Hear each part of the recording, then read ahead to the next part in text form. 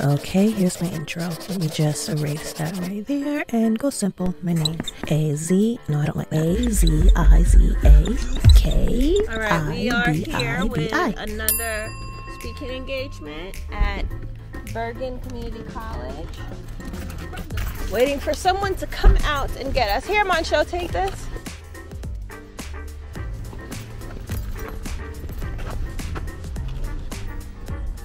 Oh, this is the building?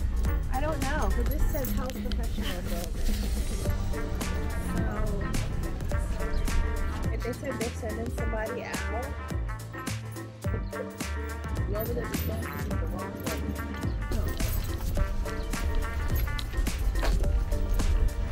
You could have done your thing, you got your thing, leather pants. Like it's surely outside or not. I don't know. Mine looks like she's a freaking drummer. I swear to God, she looks like she about to go clubbing. I feel like I want to put on some latex.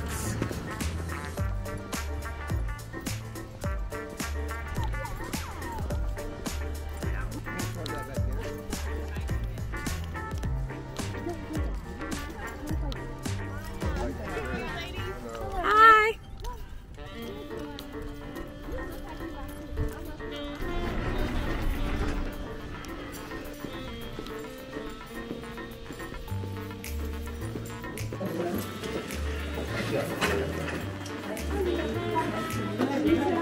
Okay, nice to meet you too. How are you? This is my daughter Aziza, my son Aloba, and my daughter Moncho. Hi. Nice to meet you. Thank you for coming. Welcome. College.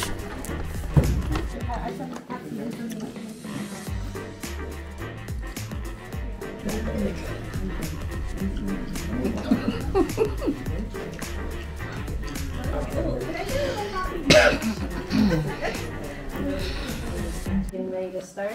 So my name is Taylor Lee White, and again, I want to thank everyone for coming in today. Today we have our guest speaker, Miss Aziza Kibibi. She is advocate and a survivor here, so thank you. Let's give a round of applause for her. Thank you. Miss Kibibi is the founder and CEO of Precious Little Ladies Incorporated, which is a nonprofit organization that works to combat child molestation, sexual abuse, domestic violence, and incestuous abuse by strengthening, I speak too fast, the bond between mothers and daughters. And now, without further ado, I present Ms. Kibibi. Good afternoon, everyone. Good afternoon. Thank you, Taylor, for your lovely introduction. I usually just jump right into my story, but I am going to start with the reason why I started Precious Little Ladies. Or I'll tell you a little bit about Precious Little Ladies Incorporated. It is a 501c3 nonprofit organization with a mission to strengthen the bond between mothers and daughters to combat child molestation, domestic violence, sexual assault, and incestuous abuse.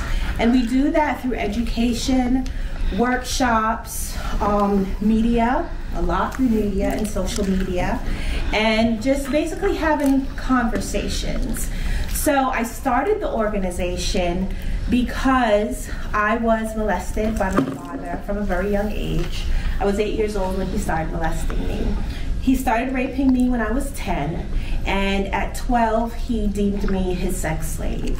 So he taught me that my only purpose was to serve him sexually.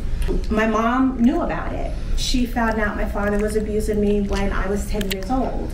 So our relationship clearly was not strong enough. She did not feel, I guess, a strong enough connection to me to choose me over her husband.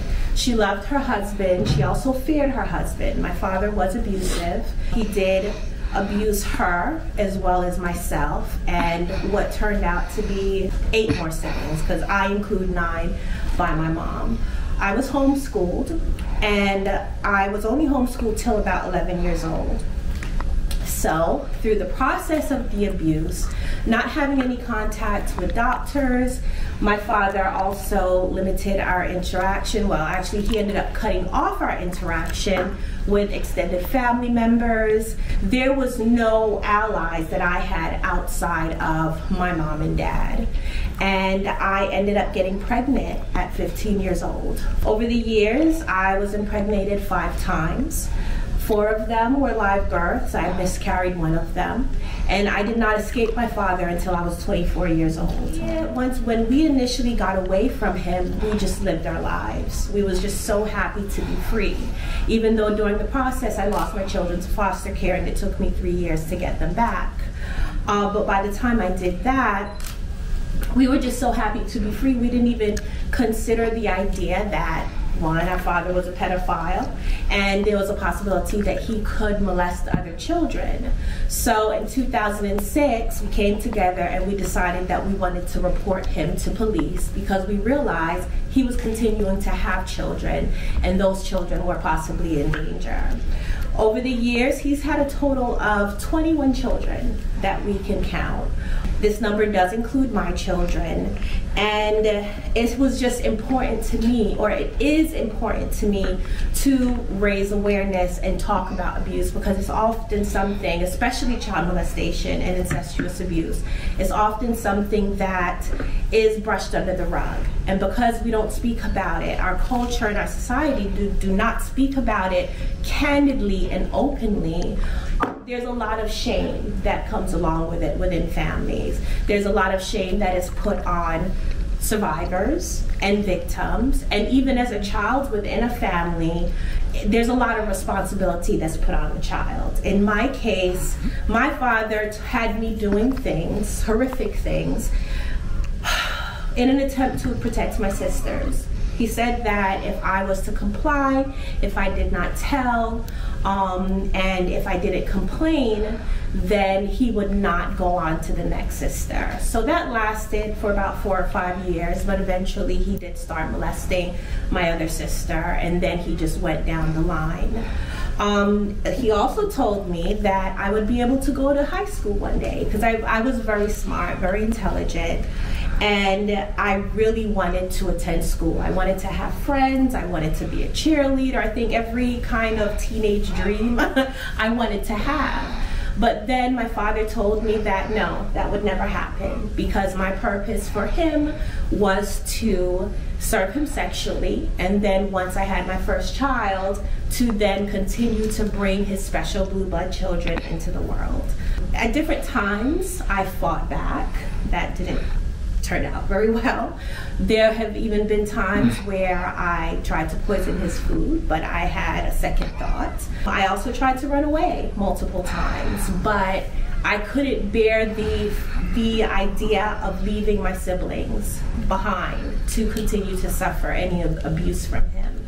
So I decided to stay and just do the best that I can. And then especially once I started having children, they were someone else for me to protect. Once I escaped him at 24 and we reported him to authorities in 2006, my father is now serving over 90 years in prison.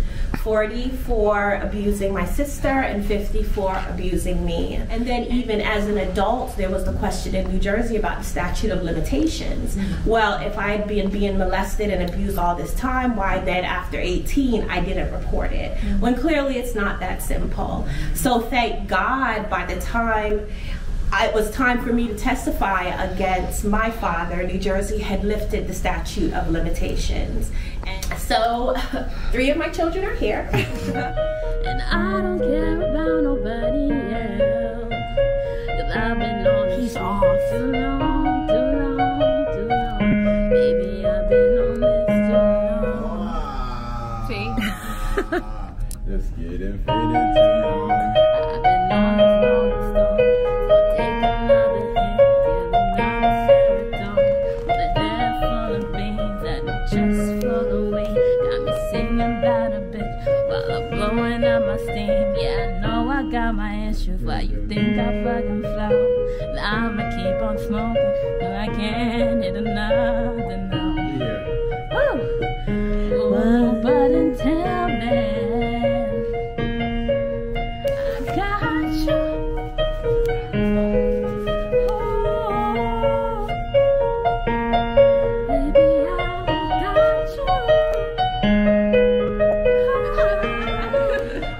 my children did pass away. She had spinal muscular atrophy and PKU, so she died to her genetic disorder. My daughter Moncho also has PKU, which is a recessive disorder that affects the metabolic system, so she cannot digest the amino acids and proteins. So her proteins, she has to eat a low protein diet. And my daughter who passed away, she had spinal muscular atrophy. She passed away due to suspected complications. That's a whole other story because she was in someone else's care at the time that she passed away. And even though I miss her like crazy, it was something because my life was pretty much dedicated to caring for her. She was on respiratory support. She was in a wheelchair. She had to get physical therapy, and that was fine for me. She was my baby. I loved her. I took care of her, and I dedicated everything, all of my free time to her, to just improving her quality of life. After she passed away, I decided that I would try to live the dream that my father denied me of, and that was to get an education. So I put myself through college at 35 years old while working 2 jobs, going through trial against my dad, and I graduated magna cum laude with 2 bachelor's degrees from William University in broadcast journalism and media production.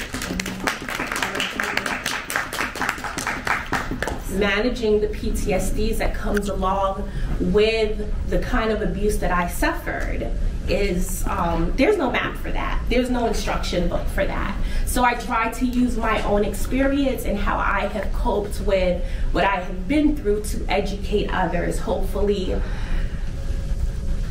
encourage other survivors. Sorry, I had to take a deep breath there. Hopefully encourage other survivors and educate them on how they can cope and manage. But honestly, the most important thing for me is to speak out enough so that abusers can hear and that they can understand the impact that they have on someone's life, and the intersectionality between abuse and a lot of social issues that we deal with here in America, well, really across the world. In 2018, I went to Puerto Rico. I went to Vieques, Puerto Rico, after the disaster of Hurricane Maria.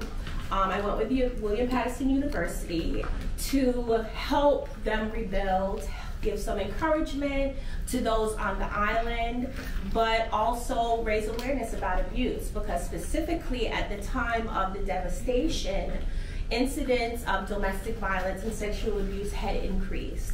Oftentimes it has been said, some research shows that men who are under stress tend to be more abusive. I don't give anybody an excuse because you can either choose to react or you can choose to respond.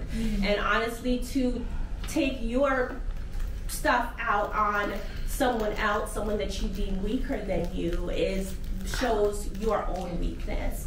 But it was a very enlightening experience because I had not been outside the mainland. I had not been outside of the United States.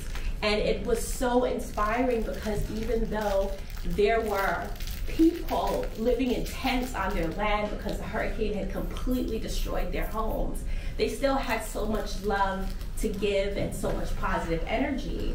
And I could relate to that because I had been through so much hell, and now just being driven to make the remainder of my life as positive and impactful as possible really drives me and is very important to me. And of course my children inspire and drive me too. So, and my motto is there's no such thing as a stupid question.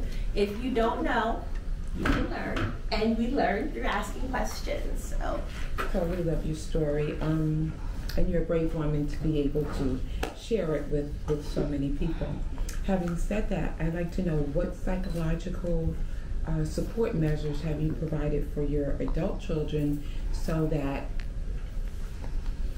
they don't look at it as a negative, but expand on it as a positive so it doesn't happen to others, to their children, and to make them feel good about themselves as adults? I'm one to lead by example. Okay. So I lead by example. And my child rearing perspective is that I don't believe in, I'm pretty sure that this comes from my own experience with my dad, I don't believe in trying to maintain this parental superiority. I think that it's important that you are vulnerable with your children. So while, you know, it took me some time to tell my children who their father was. I told my oldest when she was about 13 going on 14, just because I felt like it really wasn't appropriate. I thought it was too intense. I didn't think she was ready, even though she kept asking me who her father was.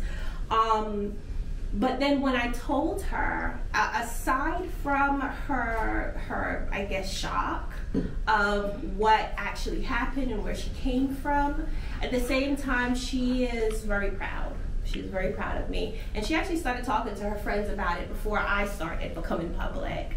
And I think that has come from our open communication. You know, in a way, I grew up with my children. I was not in the public school system. I was homeschooled. So it was exciting to me to see them go through going to class and pep rallies, and I was at every parent-teacher meeting. And it was just an awesome experience. And we were, now that they're adults, it's a little different, but I made sure I involved them. So cooking dinner, they were sitting in the kitchen. My daughter was doing her homework while I was in the kitchen cooking dinner. We would have jam sessions. It was just a lot of interaction. And I think that just helped strengthen their own self-awareness and their identity, and it built a confidence in them. They could tell you themselves, probably. They can say if I'm right or not. And then as far as their mental health, yeah, communication is a huge part of good mental health and good self-care. If something is bothering you, I don't believe in keeping it inside. Now, of course, there's a time and a place for everything, and there's also an approach. But, you know, I've always encouraged my children, if something is bothering them, come and talk to me about it. If you've got a problem with me, come and talk to me about it. If you don't think something is fair, come and talk to me about it. And I do listen. I try to listen as much as possible. And because of this kind of brother-sister dynamic, one, because I was young when I had my children, two, I did lose them in the process of escaping my father, so I had to work to get them back 3 years. And then, of course, once I did get them back, experiencing having lost them, I just tried to make everything as fun as possible. But definitely communication. And then from my own therapies, of course, I pass that on to them. We share spiritual experiences. We've meditated together. Sometimes it's hard to get them all now that they're adults in one room, but we hold family meetings, talk about their career paths, and it's just really about interacting with each other, not only as parent and child, but as friends as well, and just human beings. Great, thank you. You're welcome.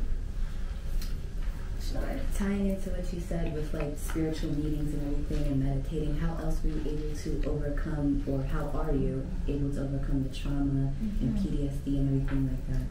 So a lot of trial and error, one, and also I'm not afraid of the memories. I do find with survivors with this desire and drive to get rid of the memories and try to live a normal life, and me accepting that this has completely changed my path, what my path would have been. In accepting that, then I can candidly address the issues that it has caused. One, any fears that I had with dealing with relationships, with interacting with men and women. I am honest with myself that those issues do exist, and I address them accordingly. So let's take a personal relationship, for instance.